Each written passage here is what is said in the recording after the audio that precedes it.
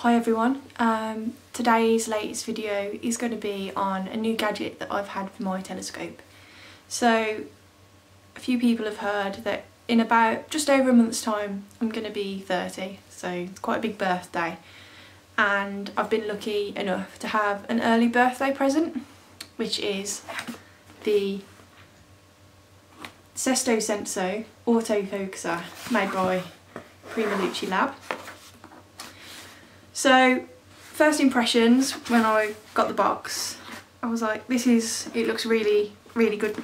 I like the packaging, and on the back it shows you that it can be used with a variety of different telescopes.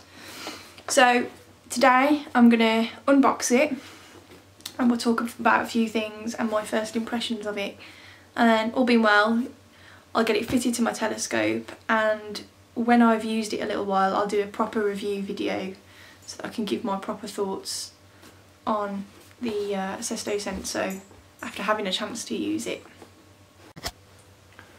Okay, so to the actual unboxing.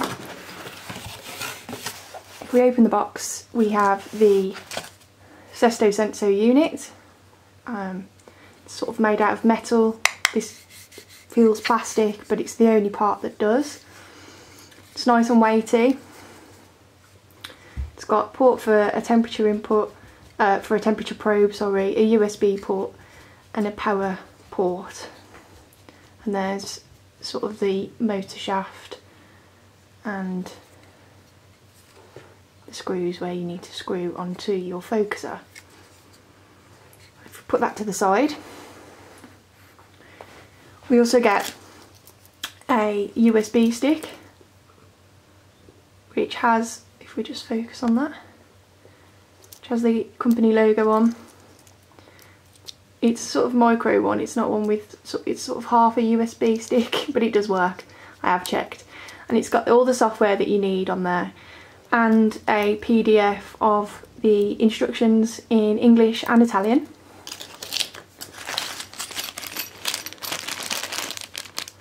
There's a box of bushings.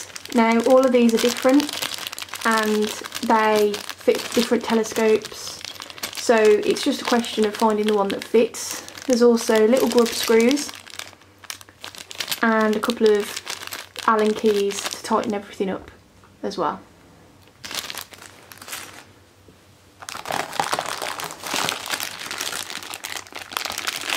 And cables. You also get a USB cable to connect it to your computer, and a power cable with a cigarette lighter end. And that's it. So a couple of notes, well just one mainly that I wanted to bring up so far, is that when I first opened the box and had a look at the bag full of bushings and grub screws, I found that some of the grub screws bizarrely had worked themselves upside down into the bushings, and it made it very frustrating at first to unscrew it and free them up so that I could actually, you know, get at them.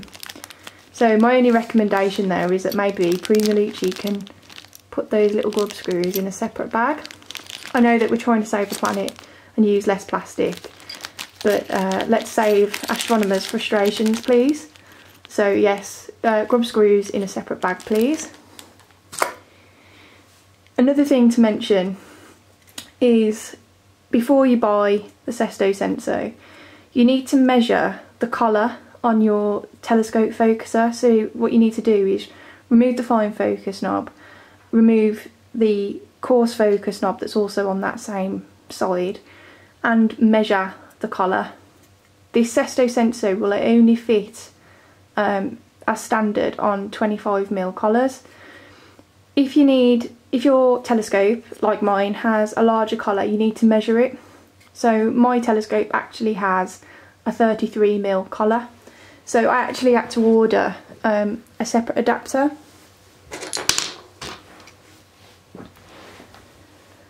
So this is the separate adapter, and it just fits in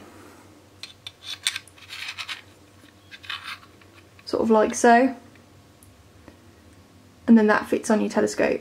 But obviously you need a longer bushing then to reach the crankshaft and onto the focuser. So it also comes with a longer bushing as well, and this is the one that I'll be using. They also do 37mm adapters as well. So basically, if your 25mm collar is, you know, on your telescope, you're good to go without anything else. If not, measure and see if there's an adapter that will fit. So, as always, thanks for watching. I'll try and get this fitted ASAP and start using it so that I can actually get a few images, and then we can compare my previous images with manual focus using a Batonov mask and focus achieved using this. I may decide to switch software to SGP Pro, but I haven't decided yet. So yeah, watch this space literally, and clear skies everyone, and see you soon.